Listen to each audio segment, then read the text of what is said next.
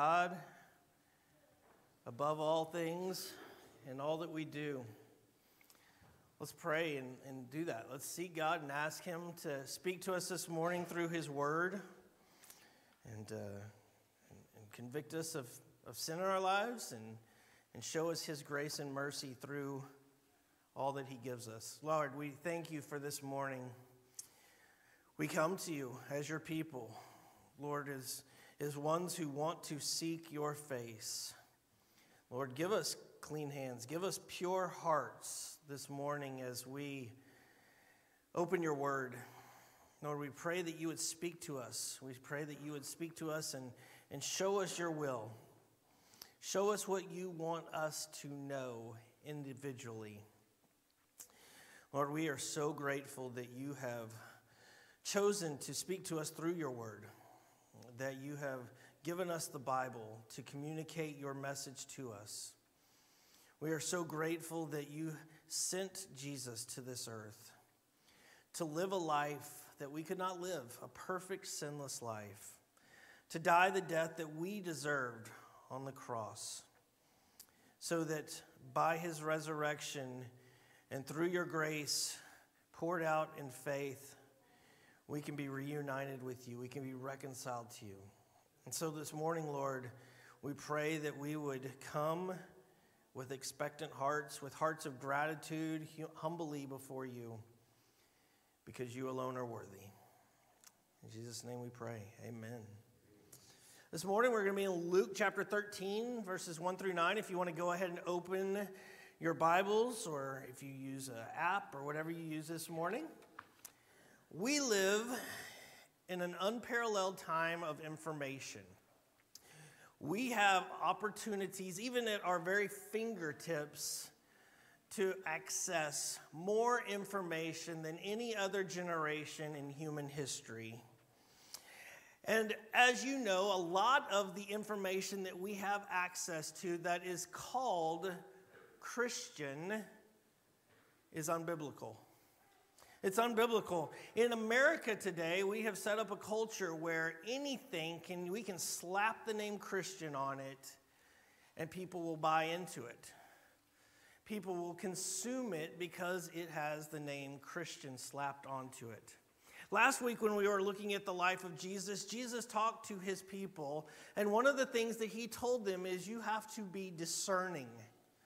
You have to be able to discern truth from untruth, biblical from unbiblical. And today, for us who are Christians, that is more important than even ever before, as there is more information to take in. I remember back in the late 90s, I was in college, and I remember one day I was in my room and I stumbled upon a TV station I'd never seen in my life. It's a TV station by the name of the Trinity Broadcasting Network, or TBN, as maybe you might be familiar. This TV station was self-proclaimed Christian station that was broadcast throughout the whole world. Now, when I stumbled onto this TBN station, there were a couple names that I recognized. There was Charles Stanley. There was Tony Evans. But for me, many of the names that came across that screen were new.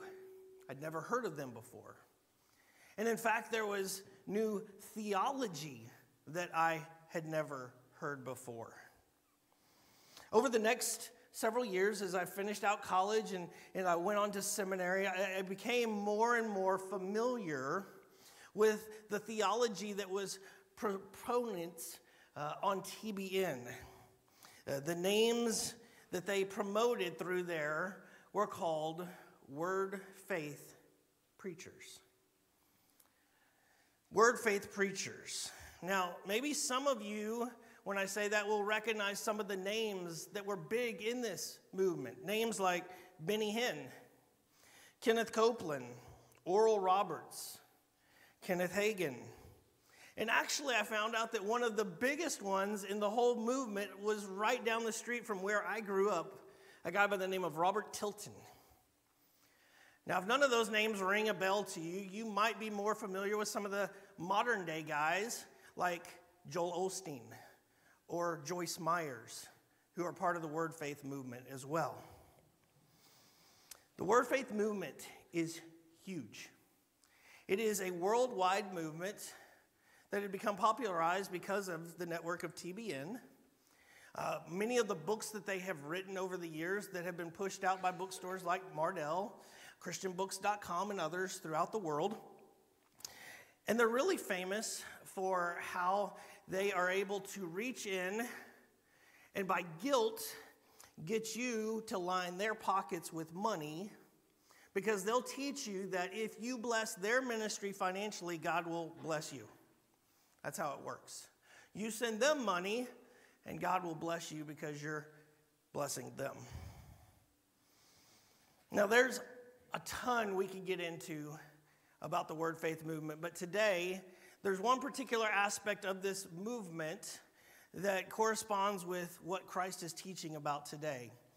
And it is the notion that they teach, and it's one of their biggest notions, is that the work of Christ on the cross, the atoning work of Christ on the cross, guarantees for believers that you should not experience sickness in your life, but you should be able to live in perfect health. It's a pretty bold statement, isn't it? It's a pretty bold statement. Their favorite verse, when you look at them, is Isaiah 53:5. It says, "But he was pierced for our transgressions, he was crushed for our iniquities, upon him was the chastisement that brought us peace, and with his wounds we are healed." Not just spiritually, not just, the cross didn't just spiritually heal us, but the cross actually physically guarantees our health. Now, maybe some of you are sitting there going, well, wait a second. What about all of us that get sick, right?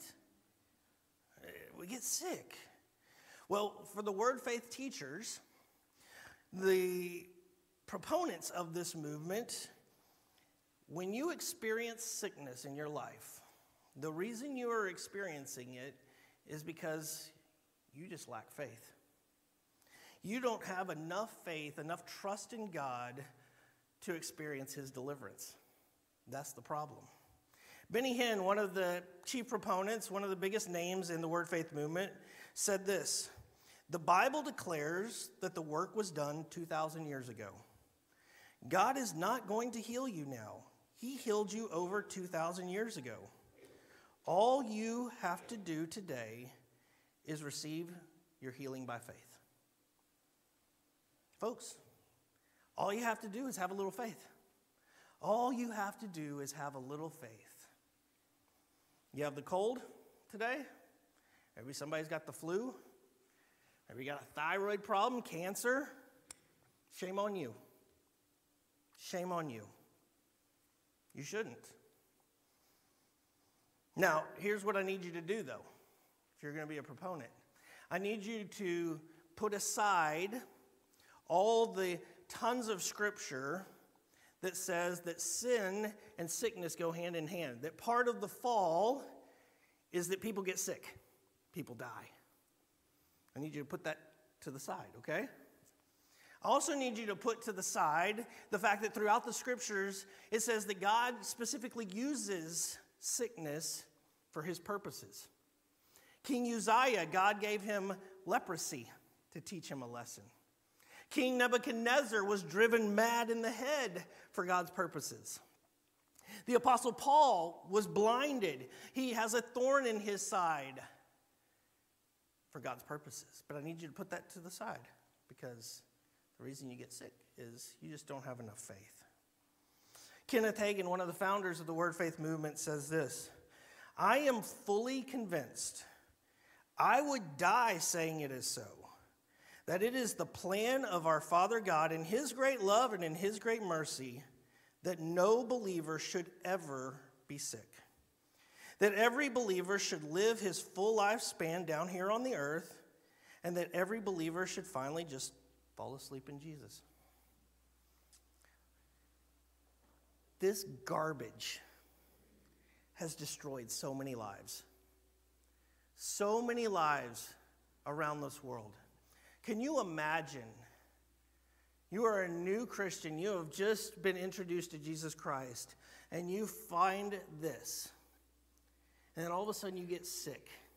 And this is the garbage that you've been told, is that the reason you're sick is because you don't have enough faith. You're sick because you don't believe in God enough. If you just had enough faith, if you were just good enough Christian, you wouldn't get sick. It's disgusting, isn't it? But this is put all over the world for people to hear. As we're going to see in today's passage, Jesus is going to tell us it's not that simple. Good things don't just happen to good people and bad things happen to bad people. You don't just happen to have this because of lack of faith or great faith. But there's more to it. Look in verse 1. There were some present at that very time who told him about the Galileans, whose blood Pilate had mingled with their sacrifices.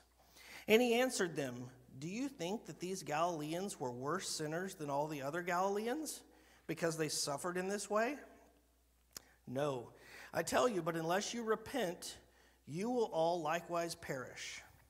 Or those 18 on whom the tower in Siloam fell and killed them, do you think that they were worse offenders than all the others who lived in Jerusalem? No, I tell you, but unless you repent, you will all likewise perish." So here's the scene. Jesus is in the town of Capernaum. He's ministering. That's what we've been reading over the last few weeks, as Jesus was in Capernaum. And as Jesus is teaching, a group of Jews come to Jesus and say, "Hey, here's something that just happened in Jerusalem that you need to know about." And so the first story we see that they convey is that Pilate had evidently murdered a group of Galileans who were there in Jerusalem at the temple to offer sacrifices. He had murdered them. And in addition to murdering them, he had taken their blood and mingled it with the sacrifices to be offered at the temple. Folks, this is horrific. For a Jew, this is the most sacrilegious thing you could do. Can you imagine if on one Sunday, while we're here and we're taking communion, a group comes in and murders a bunch of you, and then they take your blood and mix it with the juice that we're going to take for communion and make us all drink it? How horrific is that? But this is what Pilate did to these Galileans. These Galileans, remember, Jesus is from Galilee. These Galileans are known to be a little fiery. Maybe some of you would be good Galileans. They were a little fiery. They weren't really big fans of Pilate.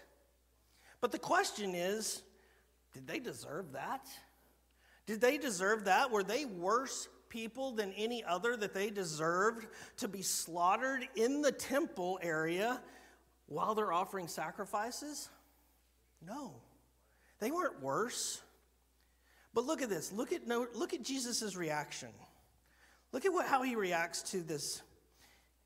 He didn't address the awful event, did he?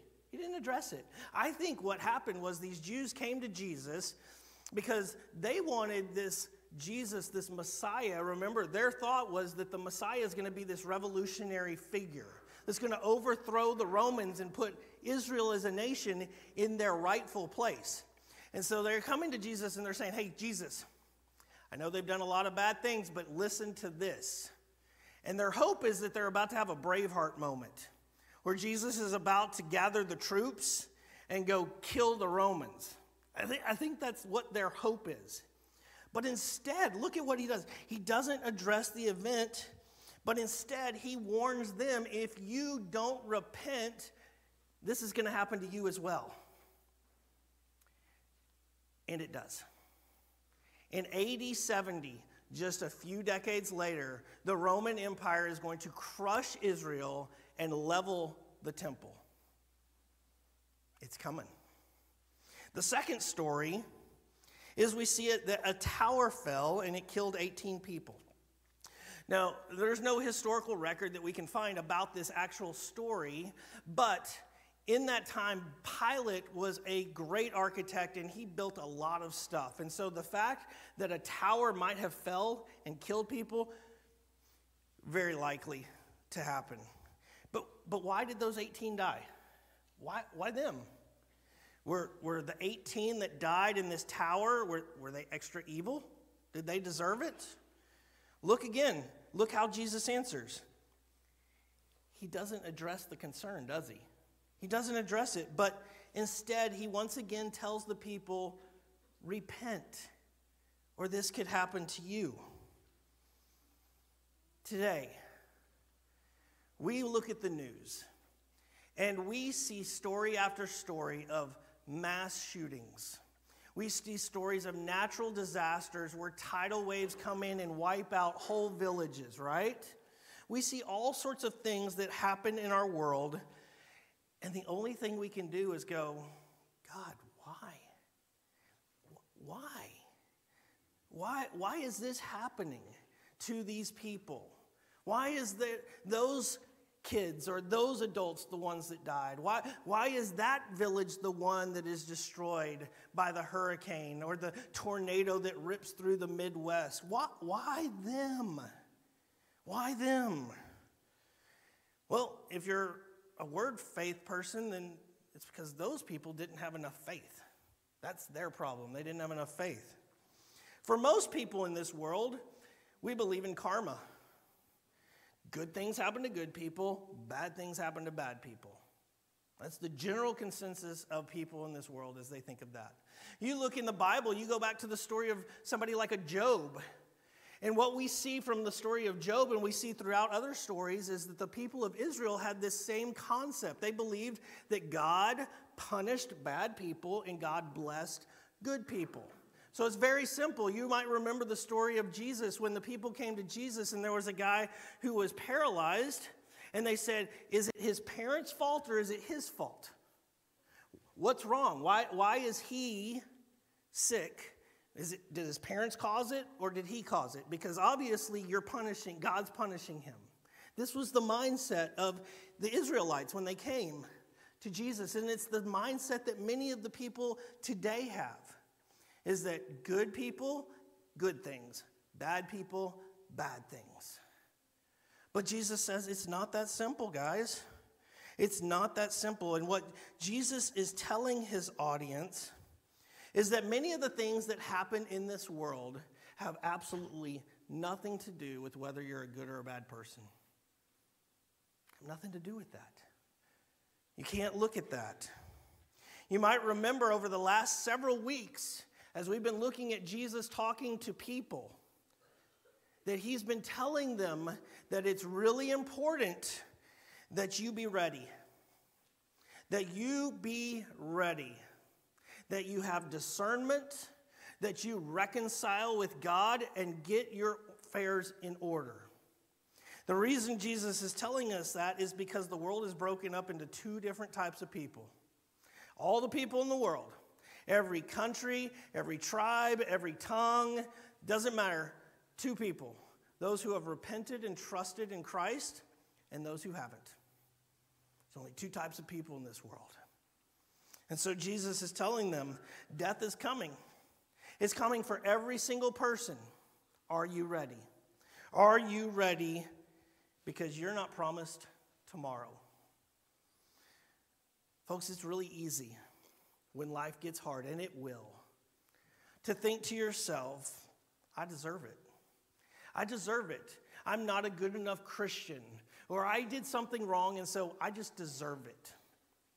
I did something bad, so I deserve it. God's punishing me because I did something bad. It's really easy. But here's the truth. Evil things happen because there's sin in the world. Evil things happen because there's sin in the world. Maybe you were responsible for the sin. Maybe someone else was responsible for the sin. There is sin in this world that is a consequence of the fall. But evil things happen because there's sin in the world. The other option is that maybe God is using this season in your life to teach you something. God is going to use that hard time to teach you something. The Bible teaches us everything happens because of a reason. It doesn't tell us why, but it does tell us that God's in control. God is in control of everything, and he is working all things for our good and for his glory. The second movement that we want to look at. This one's going to hit a little closer to home.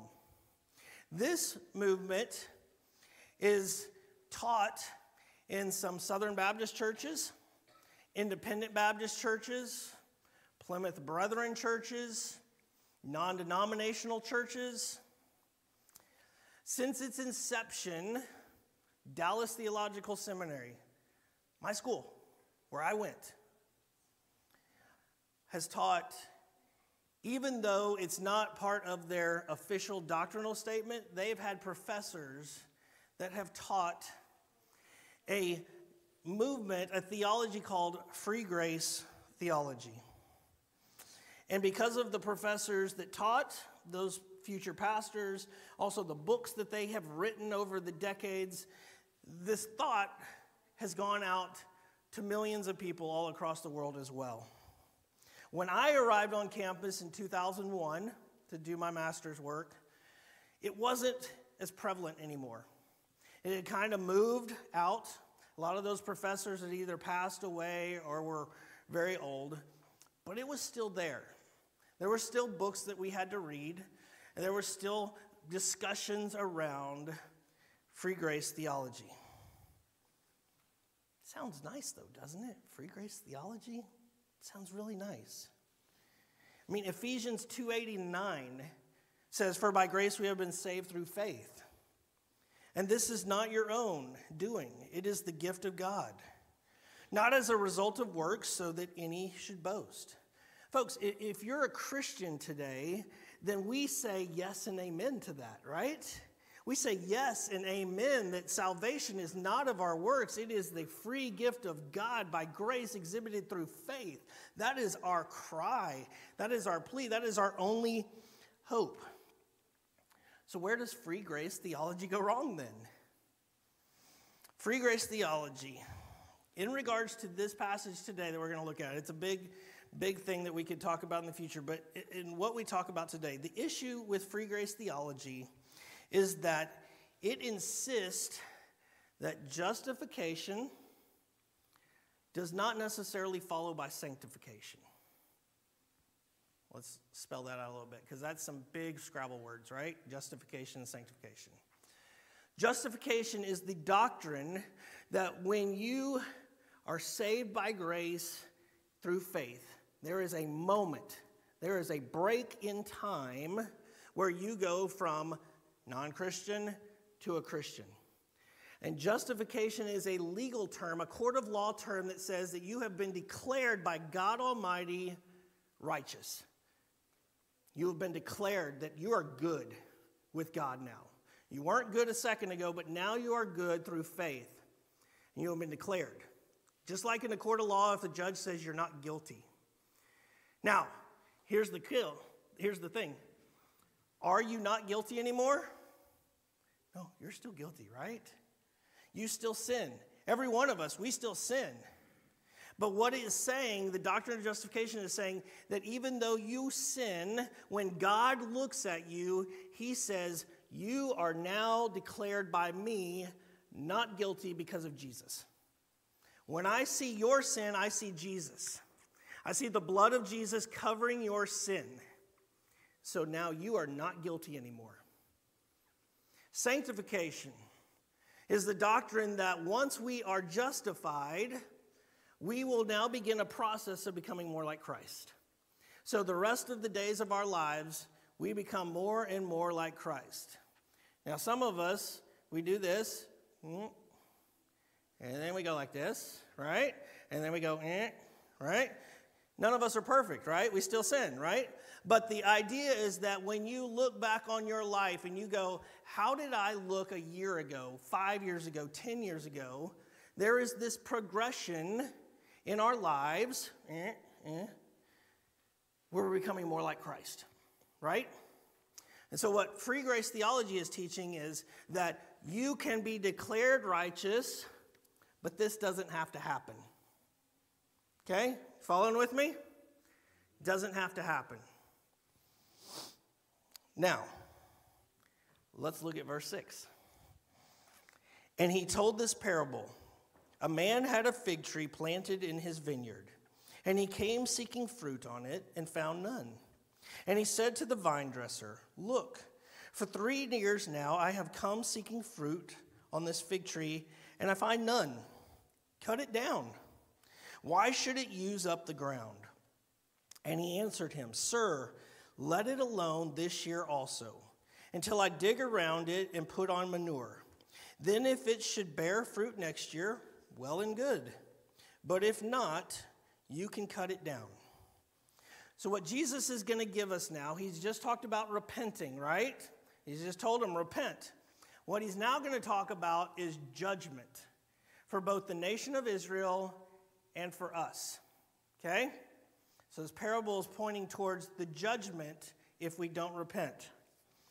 Jesus had been ministering to the people of Israel for how long? How long had he been ministering in Israel? 3 years, right? 3 years. And what had happened so far? They'd rejected him, right? There have been some people that came and believed in Jesus and became followers, but as a nation as a whole, he'd been there 3 years. Their tree had been planted for 3 years. And for 3 years, there was no growth. There was no fruit of revival that Jesus brought to the nation of Israel. But God, in his great mercy, said, let's give them some more time.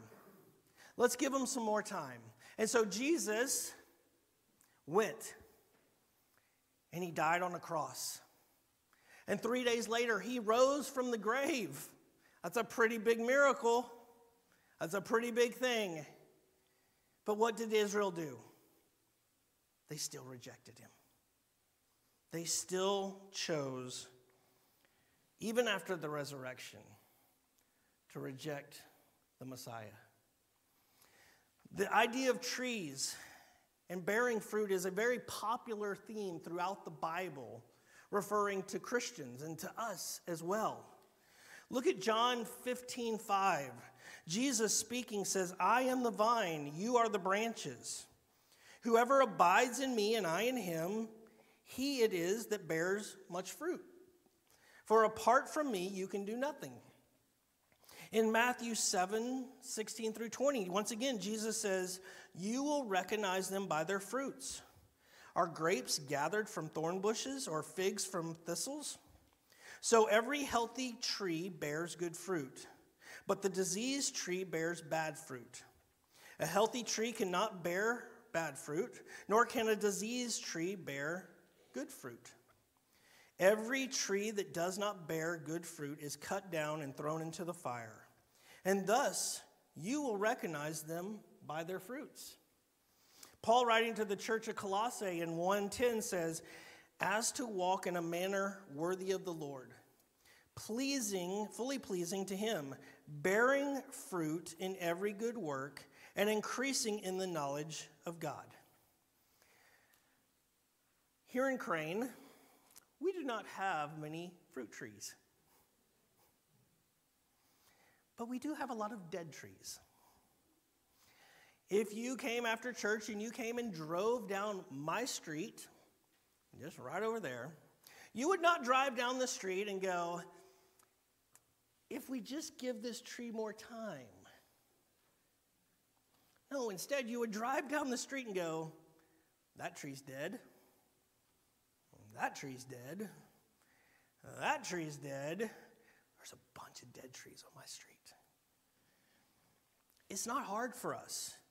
We are able to see dead trees, right? The same is true for Jesus. He is able to see trees that are dead versus trees that are alive and are bearing fruit because of him. For free grace theology people, all you need is intellectual assent. All you need is to intellectually think Jesus is God. There is no need for repentance or turning away from sin. There's no need for a changed heart. There's no need for a changed will. There's no need for good works to happen. There's no need for you to bear fruit. No need for anything like that.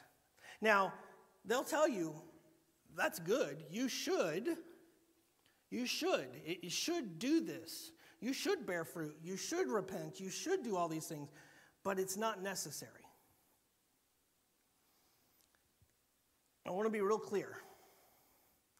All these things, bearing fruit, showing good works, all this stuff, does not save you. Does not save you. You are saved by grace alone, through faith alone, in Jesus Christ alone. That is your only hope. But let me tell you this, Christian. When that happens, you should. You should live. Just like when you were born the first time, you should grow. When you are born again, you should grow. You should live out a life of repentance. You should live out a life of good works. You should bear fruit if you are a Christian. Ezekiel chapter 36, 26 and 27. This is God speaking to his people. And he says, I will give you a new heart, and a new spirit I will put within you. And I will remove the heart of stone from your flesh and give you a heart of flesh. And I will put my spirit within you and cause you to walk in my statutes and be careful to obey my rules. Folks, look at that last verse. It's not God saying to his people, I will put my spirit within you, and then I will hope, I will wish. It would be really convenient if you would. But what does God say? He says, and cause you to walk in my statutes and to be careful to follow my commands. It's not this is what I hope will happen because you got the mental assent. It is, this is what I will do in you when I change your heart. The things, they happen right after each other. 1 Peter 1, 14 through 16. As obedient children, do not be conformed to the passions of your former ignorance. But as he who called you is holy, you also be holy in all your conduct. Since it is written, you shall be holy, for I am holy. If you are a Christian, be holy.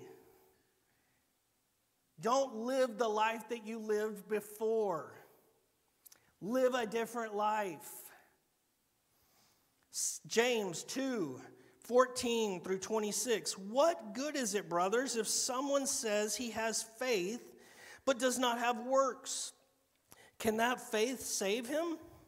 If a brother or sister is poorly clothed and lacking in daily food, and one of you says to him, go in peace, be warmed and filled, without giving them the things they need for the body, what good is that? So also faith by itself, if it does not have works, is dead. But someone will say, you have faith and I have works. Show me your faith apart from your works, and I will show you my faith by my works. You believe that God is one, you do well. Even the demons believe, and they shudder. Do you want to be shown, you foolish person, that faith apart from works is useless? Was not Abraham our father justified by works when he offered up his son Isaac on the altar? You see that faith was active along with his works, and faith was completed by his works. And the scripture was fulfilled that says, Abraham believed God, and it was counted to him as righteousness. And he was called a friend of God. You see that a person is justified by works and not by faith alone, and in the same way was not also Rahab the prostitute justified by works when she received the messengers and sent them out by another way? For as the body apart from the spirit is dead, so also faith apart from works is dead. So, folks, what we see in these passages, and we can go to tons more, is the Bible is clear that our works do not save us. But they're what happens naturally when you are saved. They are together, not separated. They come together in the natural timeline of what it is to be a Christian. The whole purpose of this passage from Jesus to the people that are listening and to us today is to have a sense of urgency. A sense of urgency that don't think you can get right with God somewhere down the line, that you've got plenty of time, because you know what will happen. Whether the consequences of sin have affected this world, or God's plan is to teach us something through what's going on, hard times are probably going to come.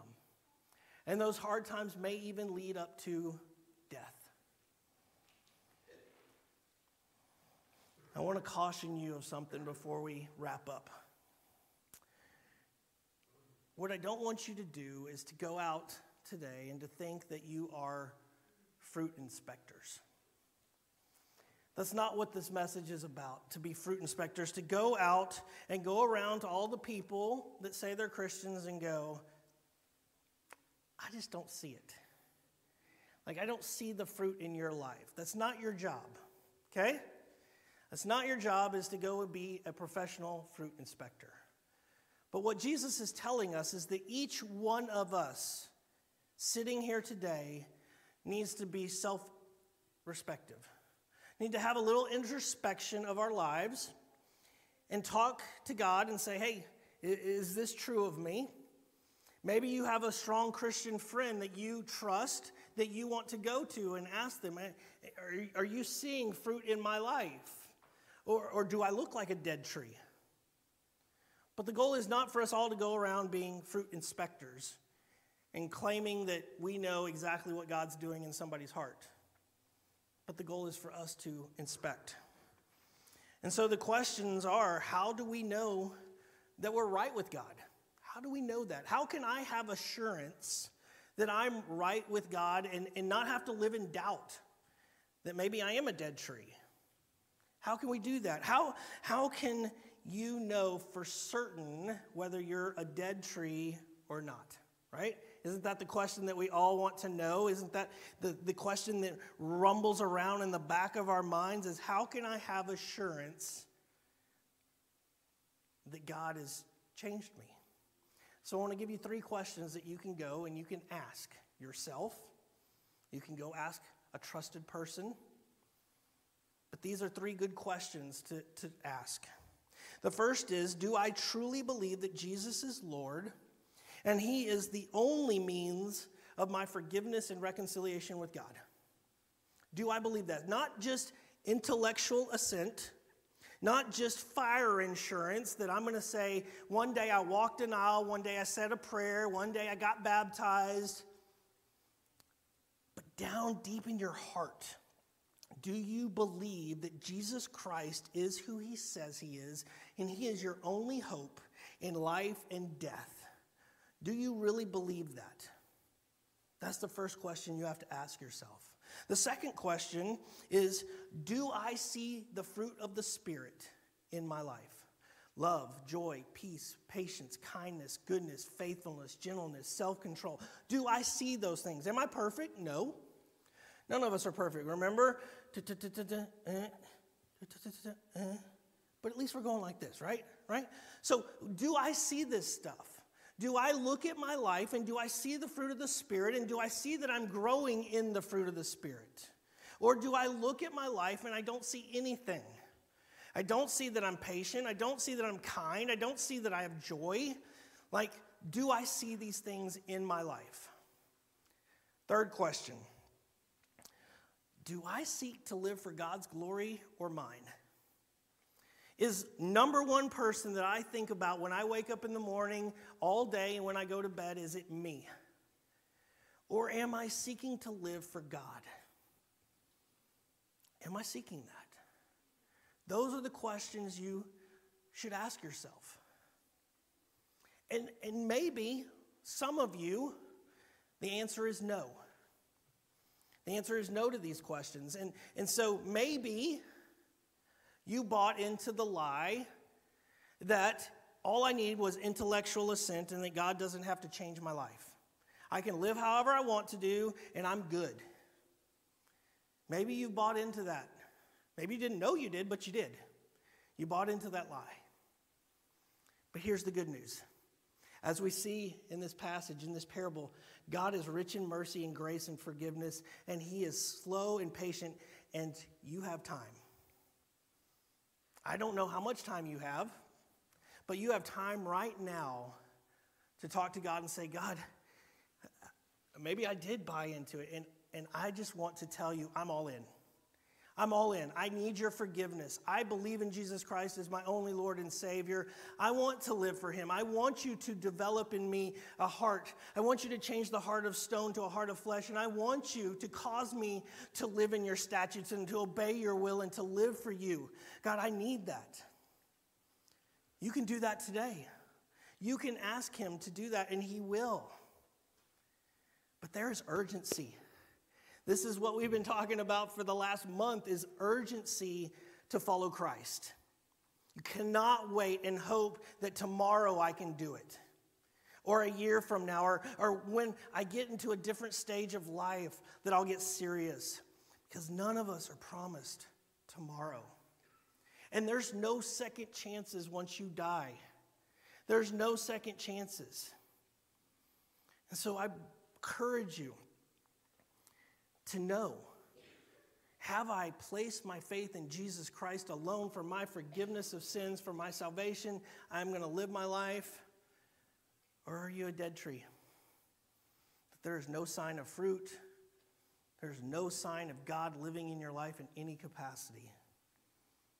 I want to encourage you to change that today, if that's where you sit. If you can honestly look at your life and go, I'm not fully trusted in Christ. I am not living for him. I am living for myself. I am not living with the fruits of the Spirit, but instead I'm selfish, I'm greedy, I'm angry, I'm depressed. He loves you. This is why he gives us his word, is to tell us these things, not to hide them from us. And so this morning, we're going to pray. And this morning, if you need to get right with God, if you need to be reconciled with God through Jesus Christ, I would love to talk to you. I'll be down front. I would love to pray with you, to talk with you. For those of you who are Christians, who have placed your faith in Jesus Christ, and you look at those questions, you go, yes, yes, yes, amen. Ephesians 2, 8, and 9, that is my verse. Then in the back corners, we have communion available. You can go thank Jesus for his blood. You can thank him for his grace, for his forgiveness. Whatever you need to do this morning, it's not about the people around you, but it's about where are you with Jesus? Because there is urgency, folks. There is urgency for those of us sitting here. There is urgency for everyone not sitting in here. We have the hope of Jesus Christ to give to people because we're not promised tomorrow, and they aren't either. And we need to care that today could be their last day and they could be apart from Jesus Christ forever. And all he's asked us to do, we don't have to save them. You cannot save somebody. All you can do is tell them. All you can do is tell them and let God work in their lives. So let's pray. If you need prayer, come. If you want to do communion, if you're a follower of Jesus Christ, do that. Whatever you need to do this morning, talk to God and be grateful. Father God, we thank you for this morning. We thank you for your word, the hard word, that we're not promised tomorrow. Lord, I pray for anyone who has potentially bought into the unbiblical lie that they should be healthy. And if they're not, that it's their fault because they don't have enough faith. Lord, I pray that they would just trust in you and that they would look to see, is it because of sin in my life that I'm not well, or is it maybe that you're using that to teach me something? And Lord, I pray that we wouldn't buy into the lie, the unbiblical lie, that we can intellectually assent to Jesus Christ, but that doesn't change anything. Lord, I thank you that not only did you come to save us, but you came to change us. And so, Lord, I pray that you would help us all to live for you, that we would grow in our knowledge, in our love, in living out the fruits of the Spirit, and that we would want to share your word with other people, because it is the only hope that we have in life or death is the grace of Jesus Christ. So I thank you this morning. In Jesus' name, amen. If y'all want to stand, we'll sing our